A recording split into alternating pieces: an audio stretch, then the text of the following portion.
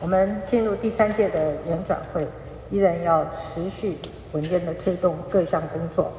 特别是要让社会各界都有机会理解，并且参与历史正义跟转型正义的对话。那么，比如说，透过网络直播，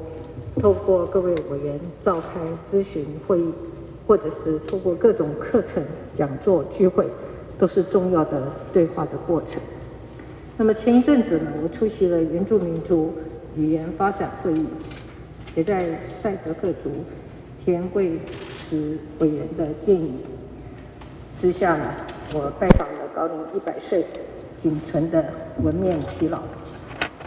在这些面对面的互动当中，我都深刻地感受到族人对于语言、文化以及原住民族的主体性的重视。所以，原住民族的历史正义跟转型正义的工作，其中一个目标就是促进社会沟通，让原住民族的主体观点得到更多人的理解跟支持。那么今天的会议中，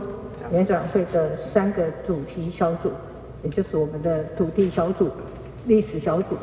和和解小组，将会提出新一阶段的工作大纲。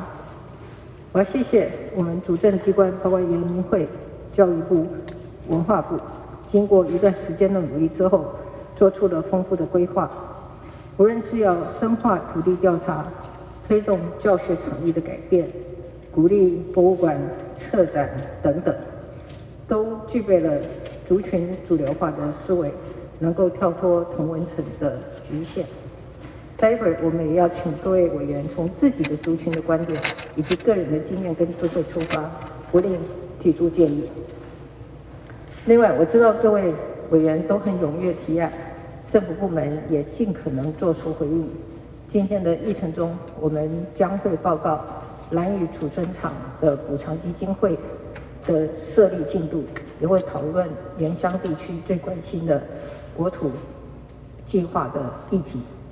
我们的议程相当的扎实，那我们现在就开始今天的会议，谢谢大家，谢谢。